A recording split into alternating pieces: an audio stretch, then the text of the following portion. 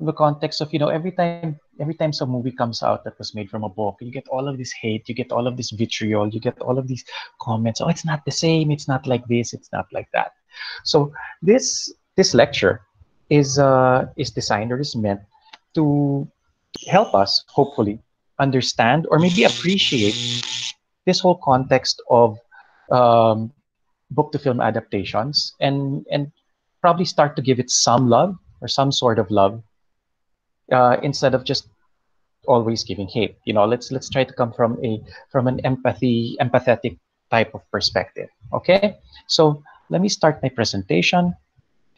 Cinema is considered one of the seven fine arts already, although it is the youngest, considering it is just a little more than about 100 years old. And cinema, as a fine art, is a coming together or brings together all of the six other arts. For instance, it is anchored in theater. The most fundamental aspect of cinema is theater performance. Acting and performing. Even terms like mise en scène are terms that are borrowed from theater. So, uh, cinema is essentially theatrics and theatrical. Of course, cinema would not be the same without music, and music is as much a part of cinema from day one as theater is. In fact, maybe even more so. Before people did theatrics on screen, they did music, and even silent films were actually performed live in parlors to a live band or to a live musician, live piano player. So there was always music involved with cinema. Dance uh, is not limited to just dance, musicals, but dance in cinema really has to do with movement and the use of the body to communicate. So it wasn't just uh, walking around. It was how you walked and how you moved and how you projected yourself, and those are traditions that were born in dance. Visual art, of course, concepts of balance and line and color and shape. All of these visual art principles are very inherent in cinema, and the reason why we love cinema as a medium is because it's like a live painting. And one of the one of the one of the aspects also that we don't normally see, but one of the arts is architecture, and architecture is all over cinema. It's not just, of course, the sets, but more importantly, it's architectural structure. Cinema has structure, films have shape and form and structures, and stories have structure. So beginning, middle, end, top, middle, bottom, these are all structural in nature, and that is architectural in nature, how we understand the form and the shape of things and how they work with people, with audiences. And of course, last but not the least, and that's the topic of today's talk, is literature and the relationship of literature and the written word uh, to cinema. Now, what we have to understand, first of all, of course, is that the first films, the films of the Lumiere brothers, of Edison, these were all documentary in nature. Films were by nature in the 1890s, in the late mid 1890s, they were nonfiction films. For instance, this image here of the train arriving at La Ciotat by the Lumiere brothers uh, was basically just a film, a short 2-minute film of a train arriving at the train station. So you know that's it, and that passed for, that was acceptable, that already passed for entertainment back in the mid 1890s. So shortly after that, what the fiction films rather took their inspiration now from what was already available: folklore, mythology, popular culture, and of course literature. Where else would they get it? This was a brand new medium, and they had to get their inspiration somewhere, and they got it from these places. Okay, things that were already available, things that were already familiar. uh, for instance, as early as 1898, there was already a cinematic adaptation of Cinderella. Cinderella was written in 1697, and then 1899 we have King John, Shakespeare. So where else did they get it? They got it from their math classes, their math default literary set. Shakespeare was that for Europe. Note, ladies and gentlemen, that most of these works were being produced in Europe. In Where my feedback? Lots of feedback. Oh crap! Why is there feedback?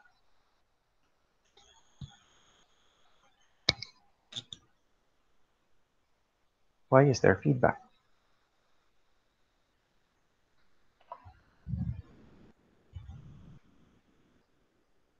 Okay na po. Okay. How's this one better? Okay. So, continuing now. Continuing now. So I was saying they were using their literature, their classical literature, and this is what this is what we had. You know, they had Shakespeare. And again, so I was saying, pala, most of the films that were being produced at the time, most of these innovations that were being made in cinema and cinematic storytelling at the time, were being done in Europe, primarily Paris and Germany. Okay, so uh, so you got a lot of European uh, Western literature that was making it into cinematic pieces. George Méliès, again French, uh, 1902, he did A Journey to the Moon, A Voyage to the Moon rather, and these were adapted from Jules Verne's stories.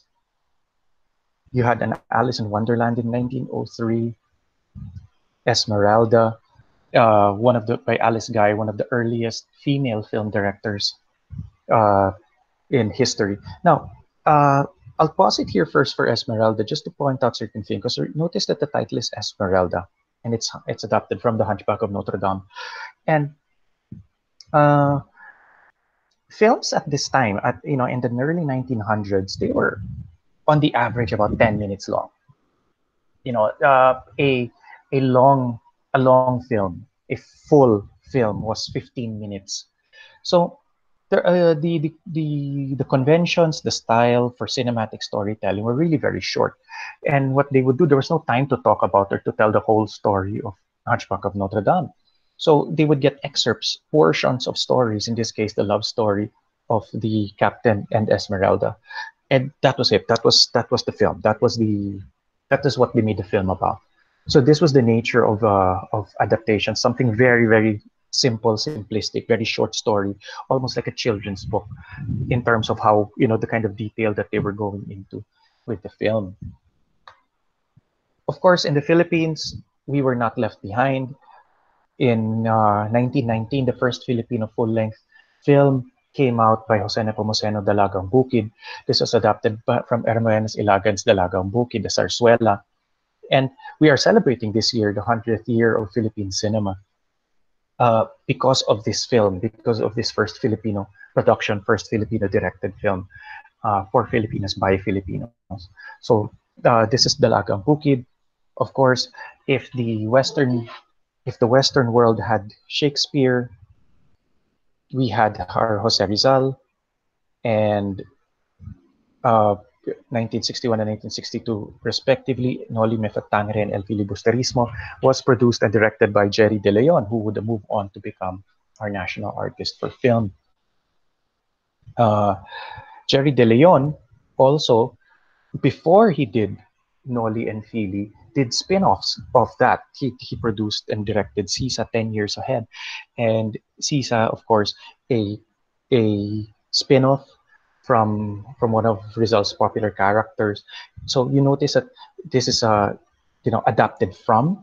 He created a film from one of the characters, picked up from where Rizal's novel would talk about Sisa, and then embellished it and gave his own spin on certain aspects and filled in the blanks of the story of one of the characters and how she meshed in and out of the story with Padre Damaso and Sosto Guevara and all of these guys. Okay, so moving on, of course, one of Philippine cinema's most iconic films, Maynila sa Kuko ng Liwanag, 1975, was actually adapted from Sa Mga Kuko ng Liwanag by Edgardo Reyes. Some of our canon literature, books that are studied in school and used as school material, things like Bata Bata Paano Ka Ginawa was produced in 1998, and Dekada 70 in 2002. And of course, in the US they also rely a lot, just the same that the Europeans use Shakespeare and we use Jose Rizal and things like Dekada 70. To Kill a Mockingbird, adapted in 1962. Again, one of the most highly acclaimed book-to-screen adaptations of all time. The way it was put together. Locally, we also adapt. We get from American literature. For instance, Hihintayin Kita sa Langit by Carlito Sigronina is actually an adaptation of Wuthering Heights, and was also not ironically, uh, it was one of the films that kind of put Batanes on the map. Before then, people just knew of Batanes as the Babuyan Islands, but then suddenly, bam! Wow, ang ganda pala ng Batanes because of films like Hihintayin Kita sa Langit. And again, it's not just canon literature. It's not just books. Uh, Graphic novels have become part of the universe of book to film adaptations. In this case, Coraline by Tim Burton, very successful, very popular adaptation, and beautifully animated. Locally, of course, we have Jaja Saturna, one among many, many, many adapted characters. This one by Carlo Vergara. And to point out as well, a lot of our movie characters are actually comic adaptations. Uh, the Darnas, the Zumas, the Captain Barbells, the Gagamboys. These are, the Chanaks. These are comic book adaptations.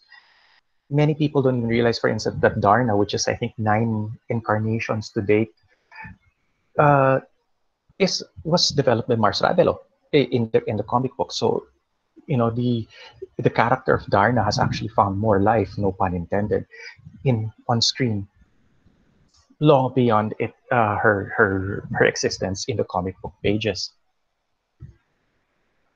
And of course, we cannot talk about film book to screen adaptations without really acknowledging the the pop, the Britney Spears of of literature to film adaptations, and these are the Hollywood blockbusters. Uh, Harry Potter, Game of Thrones, the Nicholas Sparks books, Crazy Rich Asians, Hunger Games. These, and even slightly lesser known books like Wonder.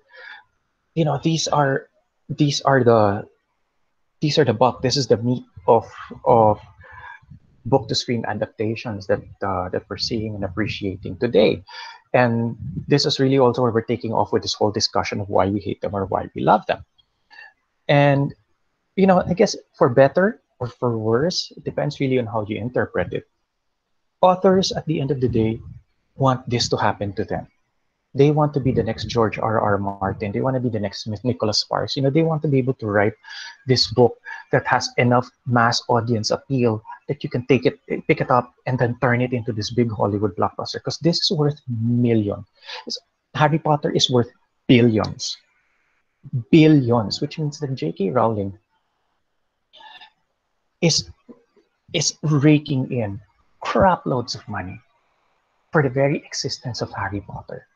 So, at the end of the day, as an author, as a writer, who wouldn't want this to happen? Who wouldn't want to have their next film becoming the canon or genre-defining piece of literature?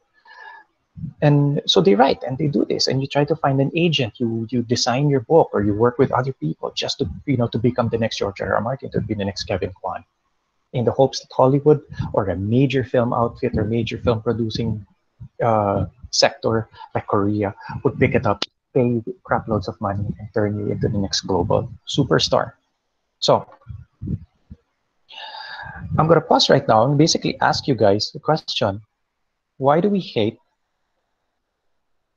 book adaptations? Okay, so feel free to chime in. You may unmute if you want to say your piece. Why do you hate or why do you dislike book to film adaptations? Anyone? Hello, sir. Hi there. This is Kat. Uh, Hi, Kat.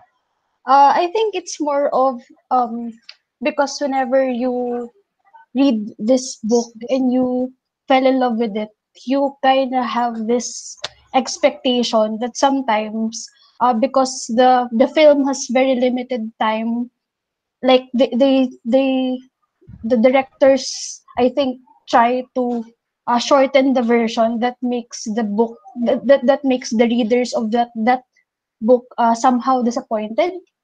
Okay. Okay. Thank you for that. Anyone else? We have here in the chat, Leah says, sometimes they remove crucial points from the book. Very good. And then Rod says, we imagined it differently.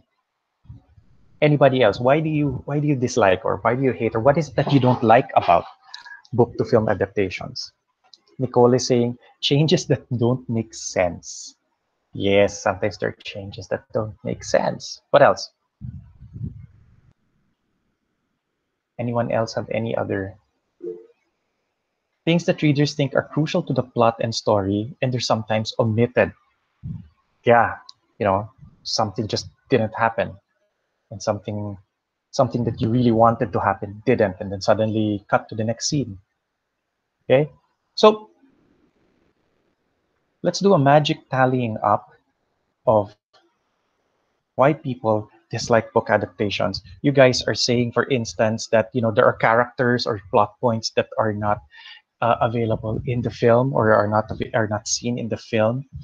Things that you were expecting to be said in a certain way, or words or language that was used, it just comes out differently. Uh, Again, characters, timelines, plot points, situations, they're not faithful to the book. They're either omitted or shortened or meshed together. And what everybody's saying is that the reason why we do not like book to film adaptations is because it's not the same as the book, right? Yes, right.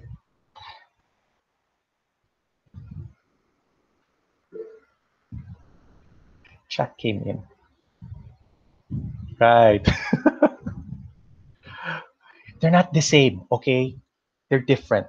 Now, I think it's Rod that said it, or somebody said it. Simply put, we hate them because they're not what we thought they would be. It's not always because they did it in injustice or did it, that's always secondary. But our expectations were not met. That's why we hate them, or that's why we dislike them, or that's why we just give it so much grief. So, what is it? What is it that we like about books? What is it about books that make them books? Okay. First of all, books have all the time in the world.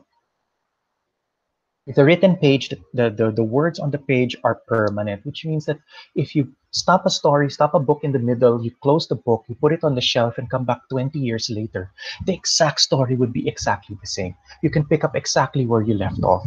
Nothing changes. And the written word has every time to tell you a whole story, to describe everything that's happening. It's leisurely. A novel, your typical airport novel, papier thick, takes you what, maybe 8 hours, 12 hours worth of reading to accomplish. That's a lot of time. Maybe even more sometimes if you want to really digest what's going on. So books have all the time in the world.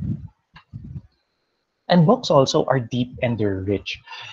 They describe to you in so much detail, telling you paragraph after paragraph, page after page after page, describing to you what people think, what people feel, what things look like, what they feel like. It gives you insights into thoughts of other people, and you're able to describe it with detail. And books can do that. They can spend as many pages as they can afford to describe feelings and textures and situations. And maybe one of the most wonderful things is books create worlds that only you can imagine. Books are very personal, which means that the words on the page are going to trigger visuals in your head that only you can hear, only you can see, only you can feel. And this is a world that is personally yours. When you first read Harry Potter, you are the ones now visualizing what Hogwarts look like, what the robes look like, what Hagrid looks like, what Harry looks like, based on the descriptions that are given by the book. And that becomes a very, very, very personal thing because that's only yours. And you cannot share that. You cannot make other people see what you see the way you're seeing it. Because when they read the same words on the page, they will see something different. So I'm going to ask now, why do we like films? What is it about films? What is it? Why do we bother watching? Why do we like it so much? What's the big deal?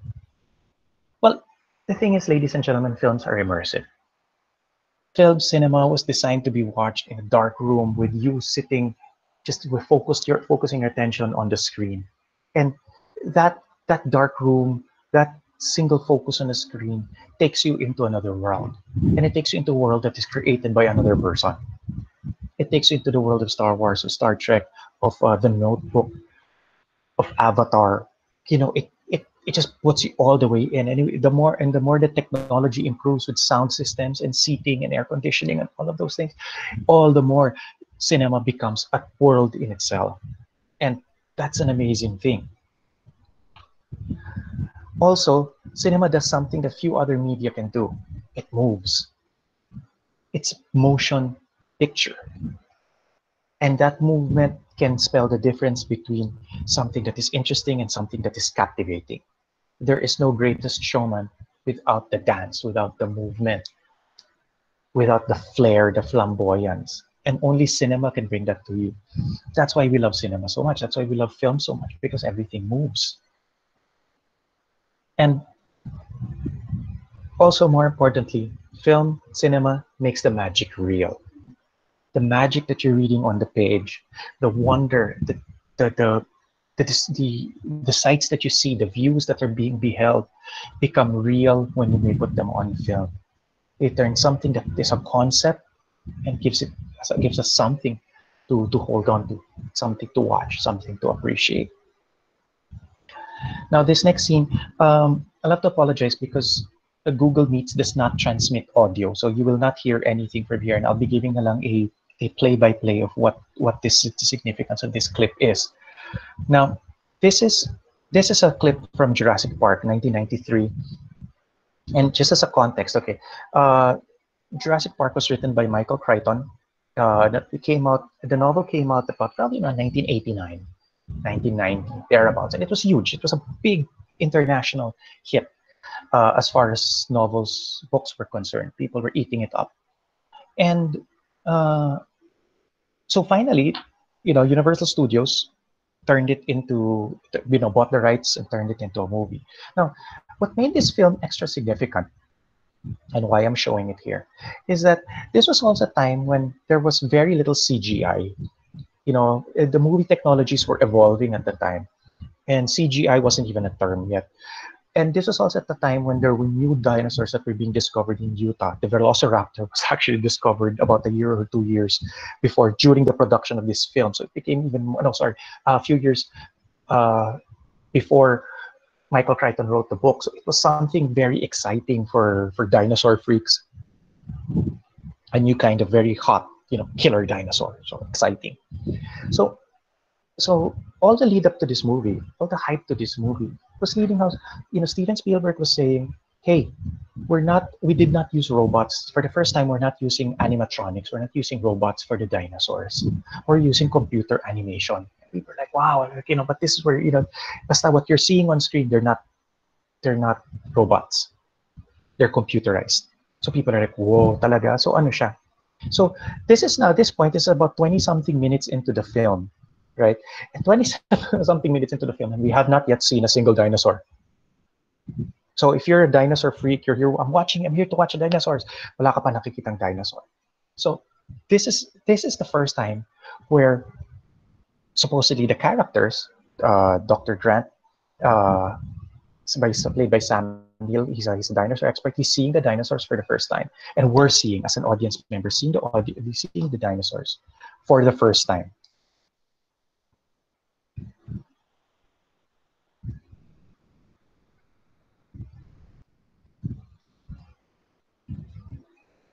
So this is just suspenseful music, and he can see the dinosaurs, and we can't. And we're like, "Oi, what are you seeing? What are you seeing?" She's she's talking about this extinct plant that is alive right now, and she sees something.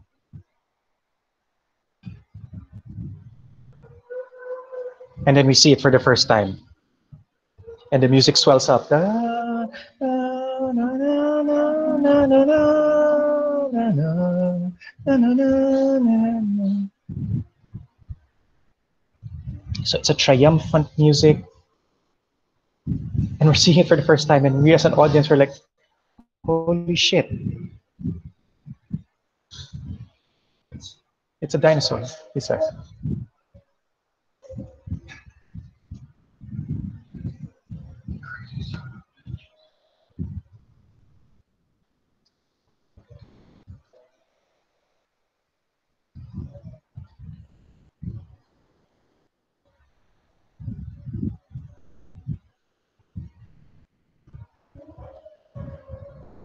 So you could hear the dinosaur, they could come closer.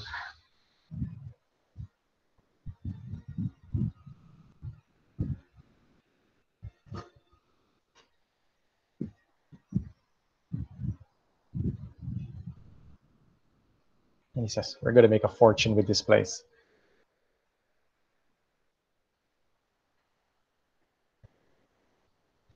They said, we clocked the T-Rex at 32 miles an hour. T-Rex, you have a T-Rex? Again, we have a T-Rex.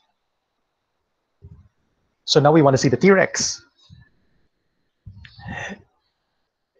It's like, Dr. Grant, my dear Dr. Grant, welcome to Jurassic Park. And then we look. And swelling music. Da, da, da, da, da, da. And then we see all of these dinosaurs. So it's not one dinosaur that was created, that was brought back to life. It's a whole bunch of dinosaurs.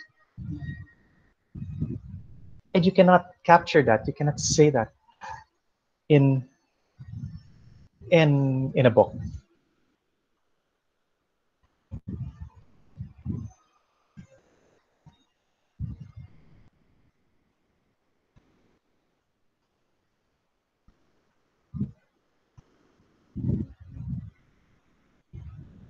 It it's still, yeah, okay, still kind of teary-eyed. It's one of my favorite scenes ever in cinematic history.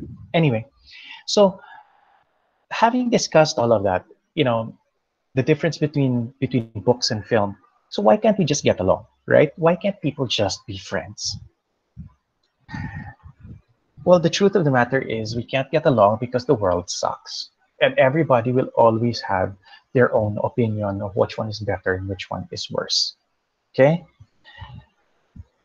Let's bring it back to the very basic, to the fundamental aspects of what it is that books and films are trying to do. And what they're trying to do is tell a story. And storytelling can be defined as the conveying of events in words and images, often by improvisation and embellishment.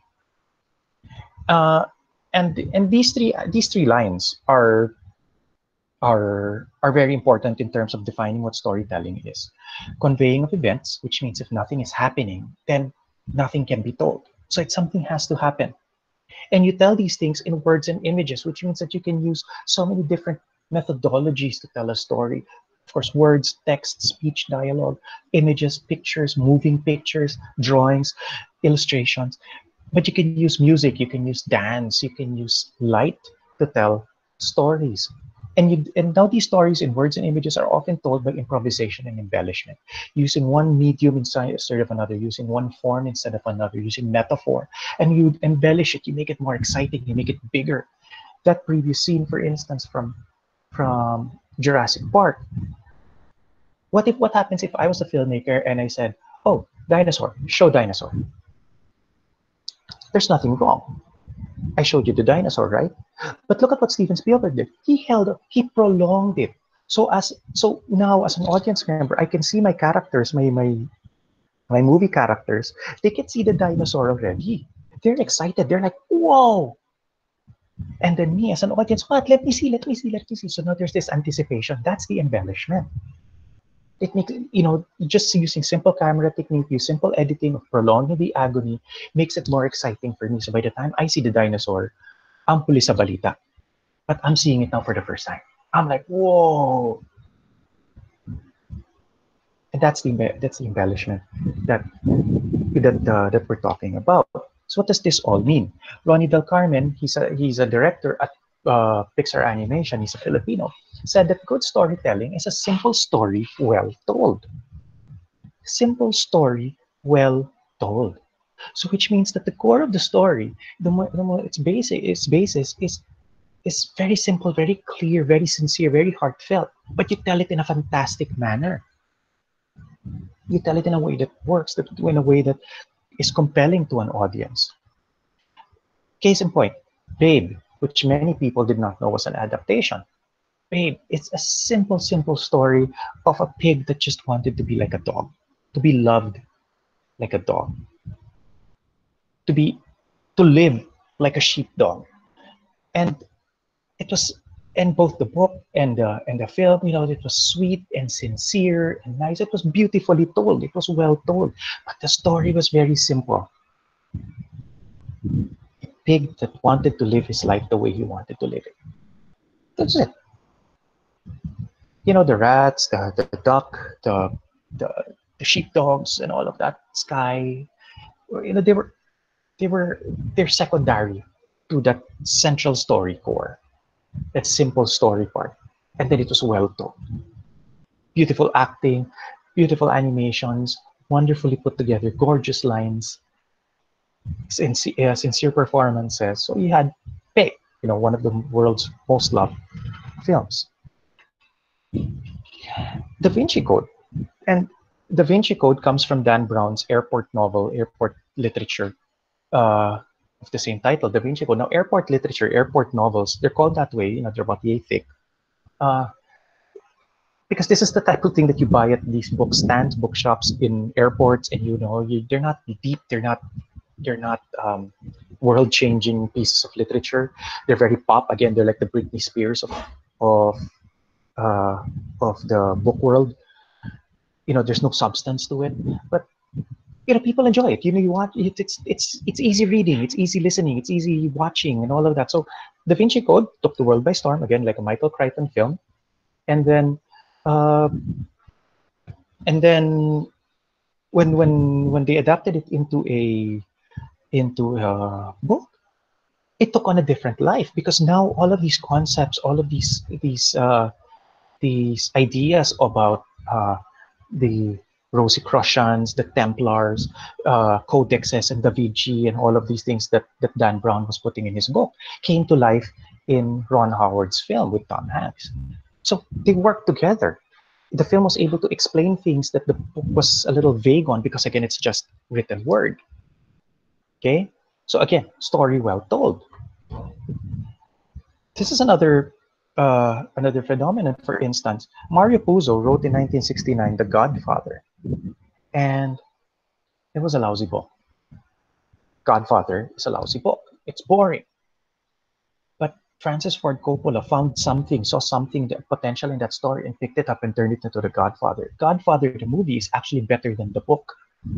People, uh, people just really went back and bought the book because they wanted to read the book that The Godfather was made of. But Godfather as a movie was so much better than the book itself, and which also says, again, simple story, good story, well told. So it was well told in The Godfather, the movie.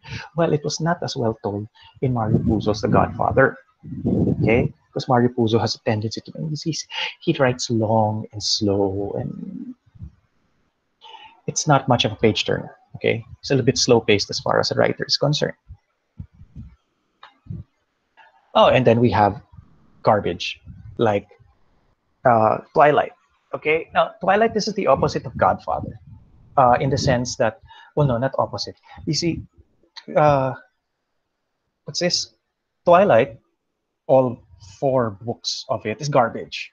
Okay, uh, just garbage. So, but the thing with this piece of garbage um, is that people read it, people bought it. There was a lot of hype that went behind it, um, a lot of hype, a lot of marketing that went behind it, and people bought the book and people read it and all of that. So what's Hollywood going to do? Hollywood is going to buy the rights and turn it into a movie, and and they turned it into Garbage the movie, and they still watch it. So from my perspective, they got garbage and they just put it on film, so which made it smell a little better, but did not necessarily turn it into gold. But that's my opinion, because ultimately Twilight the books and Twilight series, the movie made a lot of money. So ultimately, the producers, the authors, the publishers, they all take home a nice big chunk of change.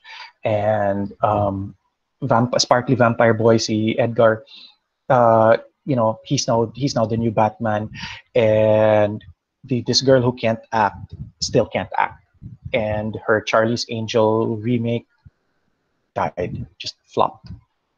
That's necessarily karma. That's neither here nor there. Okay, we will find out next year how Sparkly Vampire Boy does as Bat Person. Okay, and of course we can't talk about successful, wonderful adaptations if we don't mention Harry Potter. And Harry Potter probably is one of that that's the ideal, that pinnacle of transforming literature into cinema, because the thing with Harry Potter is we were reading Harry Potter and then there was this really magical world that the author immersed us in. It was full, it was complete, from the cups to the signages to the walls to the everything was built into the book. So when it was turned into a film, this is the one thing that people wanted to see. We want to see the magic. We want to feel as magical about uh, Harry Potter as the book. And Philosopher's Stone did that. That first Harry Potter film, it did that. It brought everything into reality, and that's that was it. It's a simple story of a boy that just really wanted to live a normal life, even if everything around him was not normal. He's a wizard. He's being hunted by bad guys. All of this. He just wants to be normal. He just wants to live normally, like a normal kid.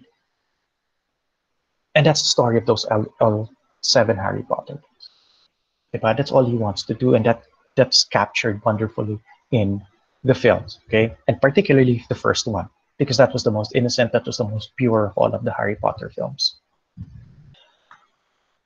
So as we go on, uh, can we try not to hate on film adaptations? Okay, at this point, I'll pause again. Are there any questions? Are we good? Are we still here, or are you all bored now? Oh, there's 5 chat messages. I wasn't getting the beeps. Okay, let me answer. Okay, all good, all good.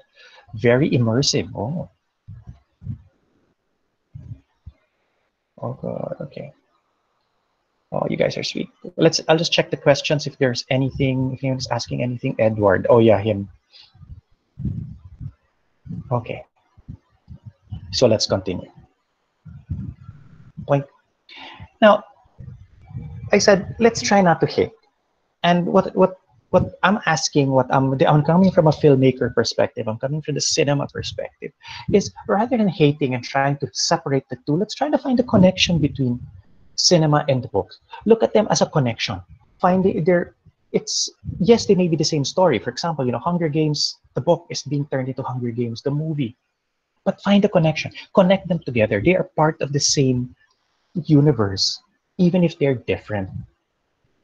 They are connected. So what is that connection? Why are they together? What is the purpose of one? What is the purpose of the other? Okay? And after connecting, understand that cinema and literature have different ways of visualizing and interpreting. And film can visualize and interpret in ways that books cannot. I'm going to show you this example here of World War Z. World War Z, Max Brooks' book, and then a few years later, World War Z, the movie with Brad Pitt. Now, most of us, so many of us have watched World War Z or have caught parts of it, and basically, it's basically Brad Pitt running around being chased by zombies. Fine. The book, though, and few people have read this, is actually not the story of Brad Pitt running around being chased by zombies. World War Z is written as an anthology of different people's testimonials of their experiences during the zombie apocalypse. And it is written in chronology, which means that the ordering of the testimonials give you a timeline of what happened from beginning to end of the apocalypse. And that's what it's about. That's how the book is written. It actually does not have running zombies. It's not about that. And World War Z, the movie, is essentially a story of one person from that book. That's how you view it. So when you look at these two volumes together, these two materials together, they actually connect to each other. If you just look at World War Z and you're going to look at World War Z, the book, and try to say, hey, that's not the story in the book. There's nothing like that in the book. That didn't happen in the book. There's no Brad Pitt character. Nobody went to to Korea for some mission. That's because it's not about translating the book. It's about getting the essence of the book and turning it into something you can see. Because the book cannot describe fast-running zombies, zombies that run and fly through windows, uh, you know, the kind of transformation that happens with when people get bitten, having to chop off that Israeli soldier's arm, and all of that. It's the visualization, the interpretation that is brought about by the movie is very different from what you can do in a book. And the stuff that you can tell in the book, you cannot tell that you cannot sell that movie if you're going to do it an anthology the way the book did. It's going to bore people to death. It's called the documentary because the book was a documentary. The movie was your Hollywood blockbuster. So they visualize and they interpret things differently. And both of them, literature and film, do something that we should get together, agree on, that they create worlds that we can all believe in. Create worlds that we can all believe in. I said earlier, when you read a book, the book creates for you a world that only you can see. And if there's five of you in a room reading the same book, you're seeing five different worlds. The film does that for hundreds of people, thousands of people at a time. It gives you one world.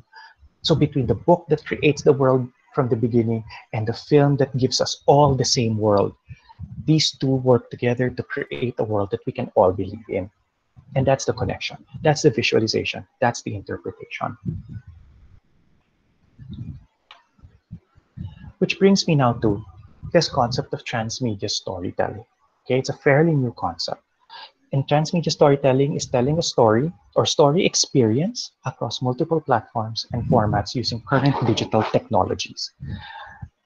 And I use the Star Wars in the background as deliberately because Star Wars is one of those prime examples of what transmedia storytelling is about. Storytelling, remember, it's not just about the single story, okay? It is also about telling the story experience. And what is the story experience of Star Wars? What is Star Wars about? Star Wars is essentially a cowboy movie. It's good versus evil. That's all it is. It's good versus evil. It's a soap opera. There's nothing deep about the stories of Star Wars, but look at how the story experience is told across so many things. You have the 9 canon films, you have the spin-offs, Solo, Rogue One, you have TV series like Mandalorian, you have games, you have that an Xbox game where you're playing with a lightsaber and you're doing these Dance Revolution things, but using a lightsaber. Those are part of the story experience, and each one using a particular digital technology, fan fiction, um, animated, Clone Wars, which is an animated version, the different kinds of games on your tablet, on your phone, on a desktop, on a console. All of these things are different stories, but part of the same experience. And that's what transmedia storytelling is about. It's finding and leveraging on the power of particular mediums to tell the story.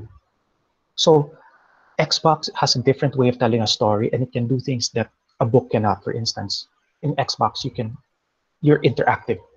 You play, which means that it's user-driven experience, which you can do on, let's say, if you guys remember Bandersnatch, that was user-driven, but it was also very limited, and you cannot put that in a game because then it'll be boring because it's too limited. But you can do a hyper narrative in a TV or like Netflix. You can do 6 episodes of Mandalorian or 8 episodes of Mandalorian. Okay, but Mandalorian, the movie, might not work.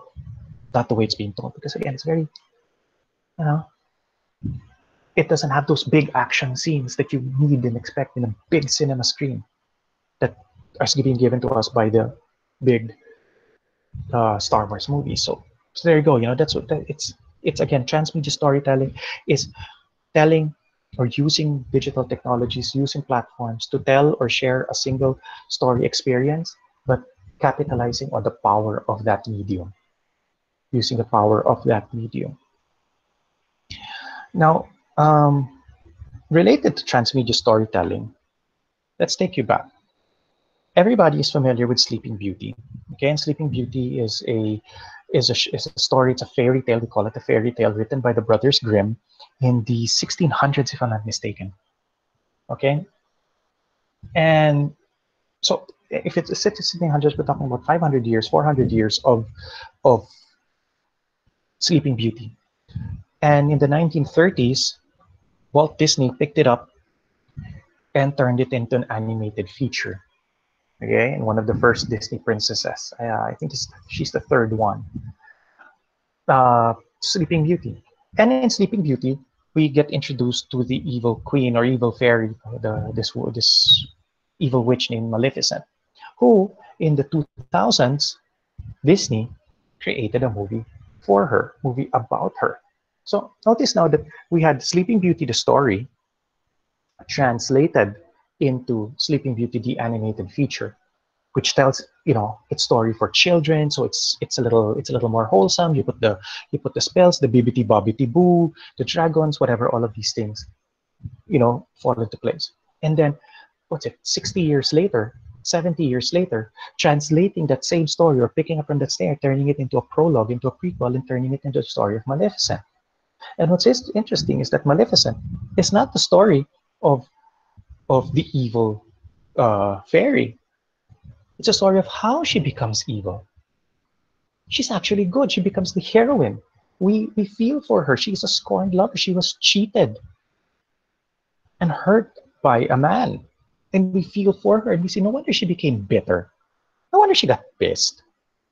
The cartoon painted her as some evil witch. She's not evil. She's just pissed. She's not happy. So now we have the story of Maleficent. Then you notice it's the same story experience. Huh? This is still Sleeping Beauty, but we're already spinning off. We're already moving away from the Sleeping Beauty thing. So anyway, this is in the 2000s, right? We have the story of Maleficent. And very recently, I think this was last year, I was going around fully booked, and then I saw this. This is a book. This is a book entitled Mistress of Evil. And it's a story of Maleficent. It's a book. So notice now that we have come from the book of Sleeping Beauty into the movie of Sleeping Beauty into the movie of Maleficent and back now to the book of Maleficent. So the story has come full circle. Maybe not connecting, but it's come back to the book, which means that there are things that we can talk about. There's stories that we can tell. The experience of Maleficent is now being told in another medium. And beside the story of Maleficent, there was this. It's a collection of it's a Disney collection of the villains and their stories. Okay, so you have now Gretel from Rapunzel, Ursula, evil stepmother, and you have the Beast as well. Again, all of them movie experiences, all of them coming from originally from books. Little Mermaid is Hans Christian Andersen. Okay, and translate and coming back because it's a different experience. It's part of the same. It's part of the same experience. It's a different story. It's part of the transmedia universe that we are trying to create. Okay, so we have questions here. So our book to film adaptations are character driven? Not necessarily. Not necessarily. Uh, character character driven is a method of telling the story. Okay, because it can also be plot driven, and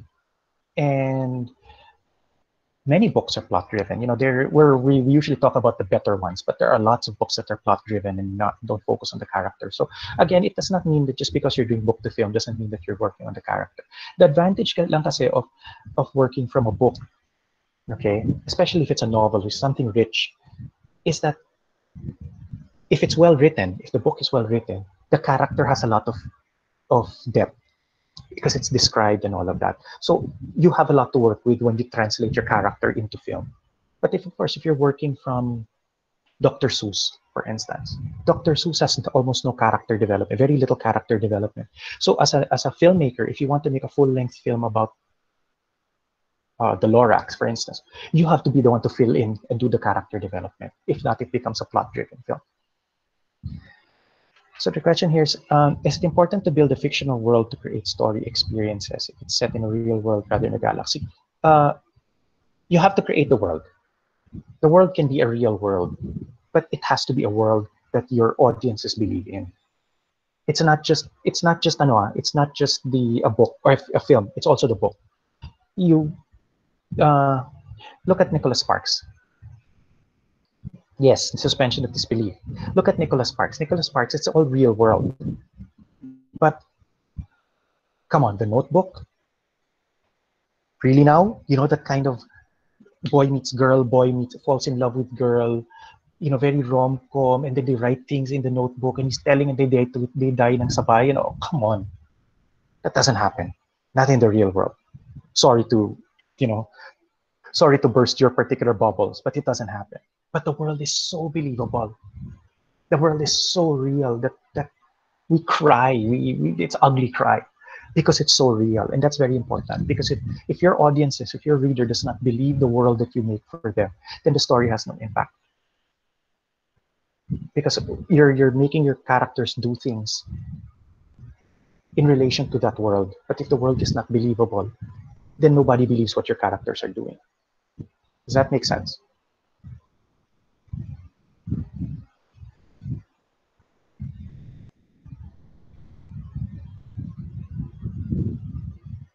Okay. So moving on. So what's my next slide? Okay. So um, ultimately, okay, ultimately, and I'm wrapping up now. Uh, they're very different. Books, films, they're extremely different. Today we have digital literature, we have games, we have hyper narratives like Bandersnatch, we have um, miniseries. Miniseries has a new life brought back into it ever since Game of Thrones. They're more cinematic than ever, but they're not films, they're not TV shows. Brought about by the Netflix era. Um, so the mediums are changing, the audiences are changing. But what we have to look at when we're talking about books and films is that they're different, but they are together. They do things that are similar, but also do things so differently. They are apples and oranges, but they are also both fruits. So forcing them apart or forcibly comparing them together is not going to work for anyone. That's why we hate it, because we're trying to see the film in the book, and we're trying to see the book in the film. No, they don't. They don't work that way together. They books have, like I said, they have time, they have depth, and then they have imagination. Film, they have immersion, they have movement, and they have magic and reality. So it's not about pulling them apart and saying one is better than the other, but it's actually bringing them both together and seeing how one does something better than the other. One common question whenever I do this lecture is it better to read the book first or watch the film first? I say, it doesn't matter. It really doesn't matter, because one can always do something that the other one cannot. I'm not defending films for taking out chunks or reinterpreting or killing characters or not putting them in at all. That's, you're translating a 10-hour novel, 10-hour reading novel into a 2-hour film. So something has to die, something has to be disappear. That's normal. But, watch the film because you want to see how the reality turns out. You want to see how the world imagined by the author becomes reality. But you read the book because you want to see how people think. You want to read how people think, how people talk, how people process things. You want the author to have a chance to explain to you all of the little things. Bakit ganito? Why did things happen this way? And it's all going to be described in the book because it's text. Okay? And as I wrap up, we can't ever remove that context of books, because as they say, the older the book, the better the smell. And if you're going around smelling DVDs or VHS tapes, you're really strange. Okay. And there's molds and fungus in VHS tapes, so don't go around smelling those things. But books smell wonderful the older they get. Okay. And even if it gives us fungus and will coat our lungs with dust and everything, nobody cares because they smell amazing. And that's the wonder of a book. And you can't ever remove a book from its context. But I know there's no sound in this one, but I just have to show it to you because I still have to read a book that is able to do this. And this is a scene. Again, I'm sorry there's no sound that I can transmute this, so you can just search for it. This is Red Violin. Uh, this is an excerpt from the Red Violin. It's a movie, and you can look for the Pope.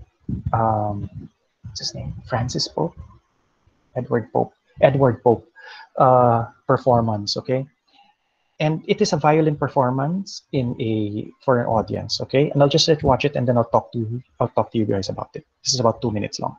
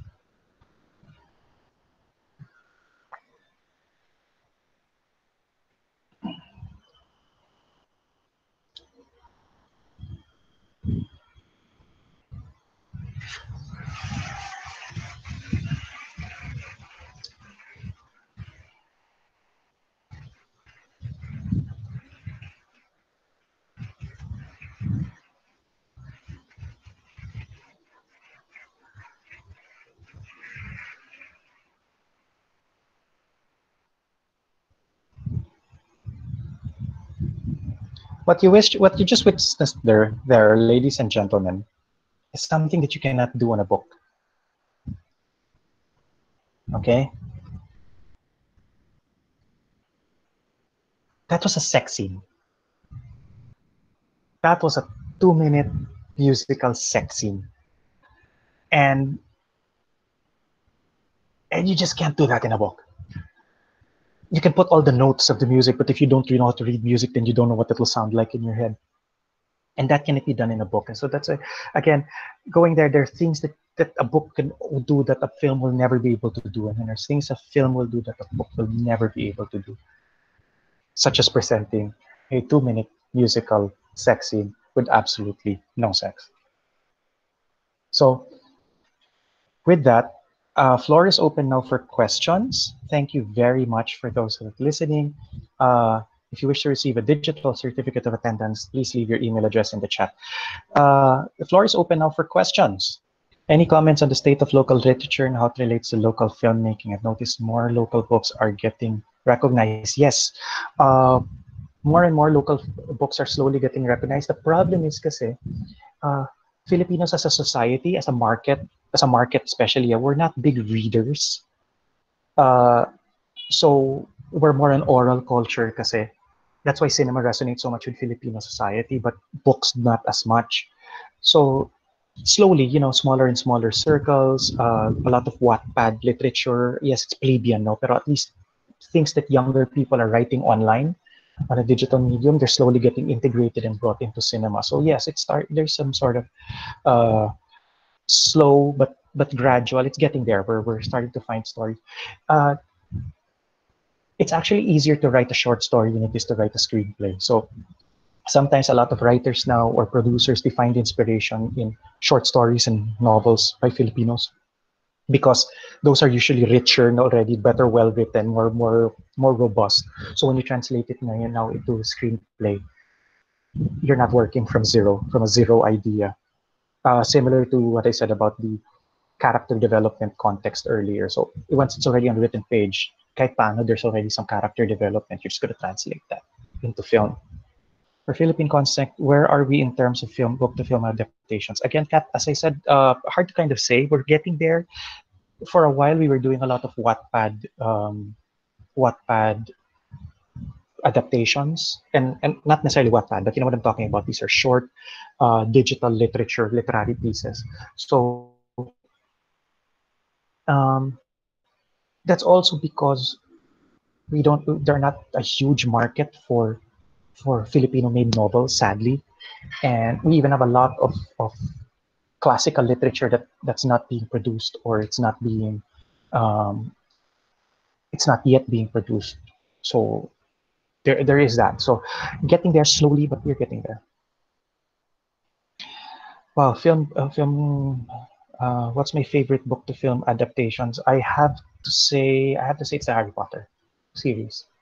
Um, I'm a big Potterhead, and from the first few pages pa lang of Harry Potter, I said this has to be a film. This is long before they made it into a film, but this has to be a film. You know, the book wasn't able to contain the kind of magic that cinema can bring to it. So that would be it. Sir, what do you think about the Wattpad book to film adaptations? I don't watch them. So I can't be categorical about it. But you know, again, kasi Filipinos are not big readers. We're not a big literary society. So, until we get there, sige, use Wattpad, use Kababawan, use the Britney Spears, use pop literature. As it is na nga, a lot of our book to film adaptations uh, are not the Jose Rizal, si man lang eh. Dekada, we have Dekada 70, we have Pernila sa Kuko ng Liwanag. But a lot of our adaptations, if you're going to look at the number of films, are comics, comic books, Wakasan, all of these love stories, these hihintay and naghintay, but all of these musical adaptation, music pa, become the inspiration for a film. Pero we rely a lot on comics because we're more visual that way. So get Darnas, get the Wakasans, get the Chanaks and the Capres and the folklore legends. That's where our stories come from. It's not from novels. It's not. We're not big on that. Potterhead here. Okay, cute. Question: In AMPAS, are the panels for adapted screenplay read? No, they don't. They don't read the original literary form, not necessarily. 50 Shades was controversial. Anong say ko doon? 50 Shades, from a literary perspective, is a little bit less garbage than Twilight. Pero again, it's not about what exactly do you mean by the controversy pala? Because of the sex and the S&M, the BDSM, the bondage thing. Josh, is that what exactly were you referring to when it comes to the controversies? If the controversies are there, I thought the movie and did not really contribute more to the experience of the book. Well, yeah. I mean, I watched portions lang of 50 Shades because napaso na ako sa Twilight. I wasted parts of my life already for that. I wasn't gonna add to it. But uh, this is my take on the take on that. Okay, again, look at visualization and interpretation. Yung sinabi ko. Uh, the film had the potential of showing us. Let's start with the book. Sorry, let's start with the book. 50 Shades was not about the love story between the rich guy and the poor girl, right? It wasn't about that. It's really softcore pornography. It was about bondage. That was the milieu, bondage, and It was talking about butt plugs. It was talking about whips and belts and straps and all of these things. And the reason why it made so much money, and remember, the 50 Shades of Grey is not designed, it's not written for men, it's written for women. So this was tickling with their imaginations. This was the reason why it's slightly less garbage than Twilight. Twilight was written for 12-year-old girls. Okay, so it's basically just some glorified fairy tale. 50 Shades was written for an older, more mature market. In fact, it's written for 20 something, 30 somethings. 30 something year old women. Women na were either not getting any or are not that happy. Which means that, yeah, they're having some, but they have sex. But what 50 Shades was bringing in was, wow, exciting. Oh my God, bondage. Oh, you can do that? Oh, how kinky. Diba? Uh, so when the film came out, what you're basically doing is, okay, here we go. Let's see what you're talking about now about these plugs and these whips and these chains and all of that. Kasi medyo mainit-init ang book. When I was reading the book, ganito, I was getting to sweat, I played with myself, whatever all these women said. And now comes the movie and it's like, wank, wank, wank. So it's not controversial in terms of content. It's just like people are really disappointed because here was your opportunity. This is what film could have done. Film could have made the fantasy real. It didn't. That's why people are disappointed. That's why people hate it. Of course, look at it from the other side. You cannot watch if you were going to turn if you're going to turn 50 Shades of Grey into what it really is in movie version. You're not watching it in Greenbelt. You're watching it on Pornhub because you cannot show that stuff to the public. It's not the way it was going on in the book. Not the stuff that they were doing. Diba? So there's that trade-off as well. Maybe not the best material pala to turn into a film. What people really just did, what producers did, is just capitalize on the money. They bought the rights. Ay, mabenta to. So, they produced it, turned to movie, showed it to people. People paid money to watch, and sorry if you didn't like it. That's the thing about film kasi. You always pay before you watch. You never pay after. So, as far as the movie producers are concerned, you've paid. It doesn't matter whether you like the film or not. You paid me. So if you put enough money into marketing beforehand, people pay a lot before they watch. You don't have to rely on word of mouth. Not like festival films, for instance, where usually they don't have money for marketing, so they're hoping that people will like it and talk about it. So people pay after, or more people come in after. Any other questions? Yes, Patrick, it sells a lot, a lot. Okay, I read criticism on Nicholas Sparks that he writes more cinematic compared to his earlier books. Any thoughts? Yeah, why not? Why not? It works, eh? It's like it's like let's see, who can I give us an example without casting a lot of shade? Um, think of a musician or think of a film director, for instance. Uh, okay, and this is not casting shade, huh? Um, Mick Red's Birdshot. Okay, uh, fresh, new, amazing. It was telling story. It was telling a story in a way that was so different and so ang ganda ng pagka-shoot, ang ganda ng ano. That was Birdshot. Same director for what's his Block Z. And it's like, anyari? What happened? Now, of course, there's a lot of things, budget, producer, market, all of those things. But the same thing with Nicholas Sparks. Yumaman ka na eh. Kumita na yung libro mo eh. For us being, it was already adapted into film. So sometimes, whether conscious or unconscious, you start writing in the hopes that this next one will be, kasi nakakabenta ka na eh. Uso ka ngayon eh. So let's say people buy his first book. Shit, kumita. Bam! International blockbuster. Made billions. I will buy your next 3 books. All right, now I'm making a shitload of money. So the next book is going to write already designed to go into that system.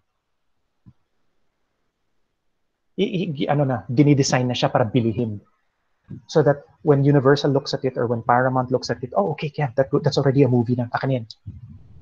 Oh, so you know, why not write for the screen instead? How can he sell books?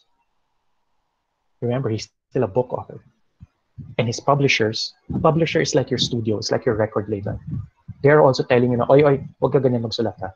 Or write like this, write like that. It's just like, it's not as a, it's not as pure as you think it is. Even J.K. Rowling has somebody over her saying, no, this is not nice, change it. So there's that. Okay.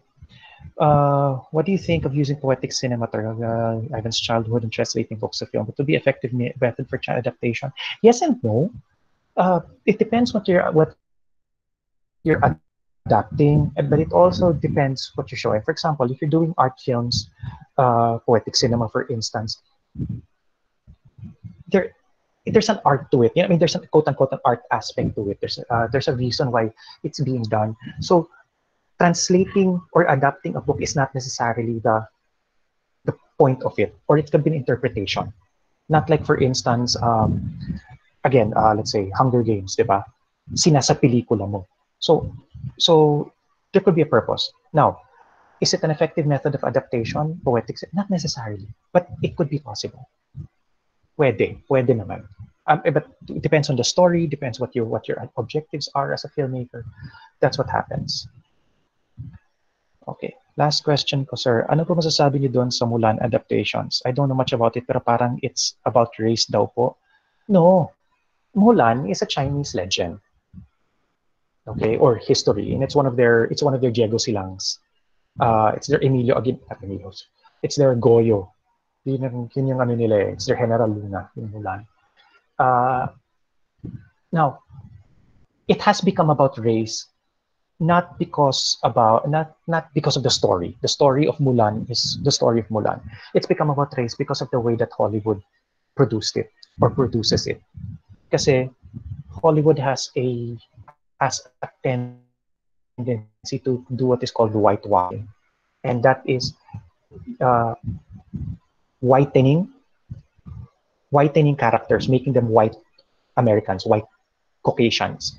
Uh, so one of the major criticisms about Mulan was that they first casted a non-Chinese actress, or they were about to cast a non-Chinese actress. So parang, ano yun? E tungkol sa China yung ano, magka-cast ka ng kung sino-sinong hayop dyan.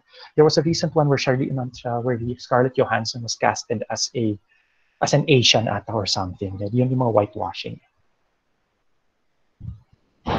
So it's not it raised issues were about the production, the mode of the way it was put together, not the content. Even though some adaptations are cash cows, yes, they are. They still create something that adds to the original. True naman, true. Add more garbage to garbage, true. It's still garbage, but at least there's more garbage to explore. Oo naman. Oo naman.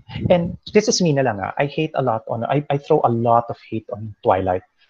But people, for example, like Sam Havelosa, she's a film major, love it. So, just because I hate it doesn't mean that it's all bad. Just because it's garbage, just because I say it's garbage doesn't mean that I'm lying. Diba? So, there's that. Why is it that multiple film adaptations occur? Did the first one stuck? Did they simply want to take it on another? Yes, but not necessarily stuck, because minsan the first ones or the earlier ones are just as good. It's just that the story is so good. Alice in Wonderland has been remade so many times because it is a good story. There's a lot of richness to Alice in Wonderland. There's a lot of ways that you can interpret it. Darna. If you're going to look at the history of Darna in the Philippines, from the Vilma Santoses and the Nora Honors to the Alice Dixons to the Angel Locsins, they're very different. The Adarna as a character in comics has always been very sensual, very sexual. I mean, she wears less than Wonder Woman. Okay, because Darna is in a two-piece, Wonder Woman is always in a one-piece. Anyway, pero there are incarnations of Darna which are more sexy versus less sexy, and that tells you a lot about the perspective or the um, the the philosophy or the ideology of the filmmakers or the producers. Uh, Even the Darnas of today are more empowered than the Darnas of before. There's more women empowerment again, sign of the time. So there's a really different take, different way of interpreting this. Um, what did what do you think about Gone Girl? I loved it. The author wrote the screenplay, and because of that, it's faithful to the book. Yeah. There you go. Ben said, "Ghost in the Machine." Yeah, whitewashing. So yes, I love Gone Girl, and galing no. The author wrote the screenplay. There you go. But it's a good thing that the author wrote the screenplay of Gone Girl because it's so difficult to write Gone Girl. So difficult. The magic of Gone Girl is literally every other sequence is a plot twist. And that's so difficult to write. So difficult to write. If I was if I was if I was a writer and the producer said, "Oh, can you write Gone Girl?" I said, "No, I'm not gonna write that. I'm not gonna touch that." Bring in the author because he knows how to write like that. He knows how to write that the way he wrote it. So that's there you go. Controversy in the United States about lead actors supporting the age. No, yeah, there's that also. That's a political boycott, but it wasn't a racial issue. Rod. And it flopped. Mulan flopped though in the US and they postponed the China screening. Sir, follow up. But can they be turned into full length films or not necessarily? They can.